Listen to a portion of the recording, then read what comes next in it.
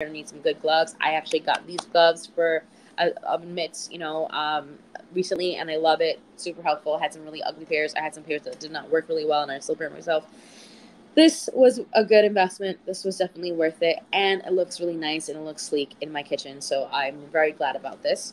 It was originally $70, and with this live stream, you're going to be getting it for $33.99, which is clutch. I love the great color. I love the insulation on the inside. Feels great. Functionality is perfect.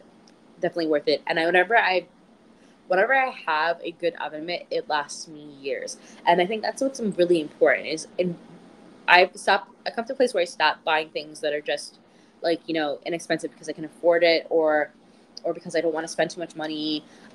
Because I noticed that what happens is if I buy something that's cheap, it just breaks apart, falls apart, or lets me down, and then I have to go buy it again. So I end up spending more money doing that as opposed to buying a really good quality piece and using it for life, or using it for years to come. And so this is something that for me at least, was worth the investment, because I want something that was going to fit my kitchen no matter how much I change my kitchen up, because it's a neutral color and it's a great quality material.